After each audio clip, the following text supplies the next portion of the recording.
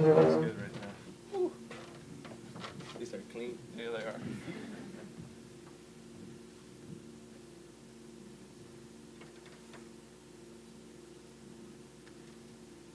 This is a fashion show 2.0. Yeah. Everybody's thinking it, but I'll say it. That looks pretty good. And you know, I'm happy. I'm happy to be here in Minnesota. I'm happy to be a Twin. We started something special last year, and there's some more work to be done. At the end of the day, we want to bring a championship back to the city, and that's what we're gonna work for from now on. One thing I learned throughout the whole process was that doctors have a difference of opinions. I had a lot of doctors tell me that I was fine.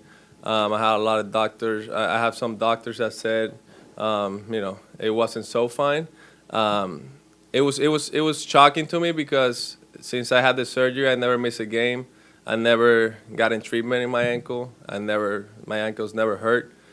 So you know, when the news came, it was a little shocking. Yeah, it was definitely an emotional roller coaster. But as you know me very well by covering me every single day, I focus on the things that I can control. And some of these things I had no control over them.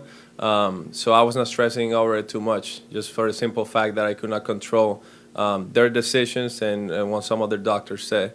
What I can control is prepare my body every single day to compete every single day, to show up every single day, to help my team win. Those are the things that I can control, and I stress about that. And as you know, I take really good care of my body. I'm very disciplined when it comes to my preparation in season and the off season. So those are the things that I stress about. The things that I can control, I let them up to this man, and you know, he always did what's best for me and my family, and I'm always gonna appreciate Scott's work because it was a thing of beauty. I couldn't be more happier. My family's very happy. Daniel is excited. Kylo is gonna grow up to be Minnesota nice, which I love, and yeah, we're very excited. I get more juicy Lucy's also.